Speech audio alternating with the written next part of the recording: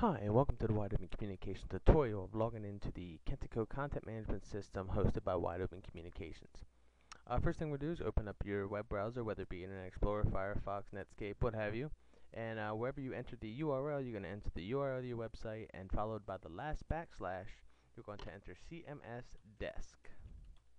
And once you click enter, it's going to bring up the administration login screen. From this screen, what you're going to do is put in your username and password to log in,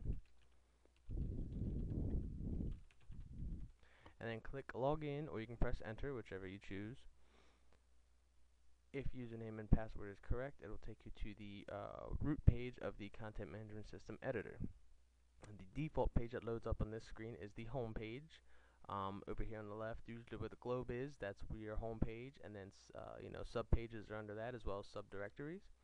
So that's on the left. On the right here is the actual content of that page. So you can see this is our home page content here.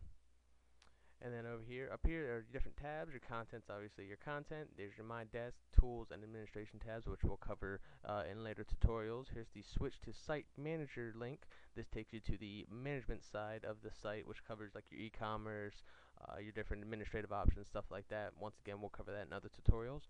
And over here is your Sign Out button. So when you're done making your changes and everything like that, you can click Sign Out. It'll delete any cookies and log you out of the system, and then take you to the home page of your website. This has been logging in and logging out of the Kentico Content Management System hosted by Wide Open Communications. If you have any questions, feel free to call area code 717-337-2424 or email us at info@wideopen.net. Thank you very much and have a great day. Bye-bye.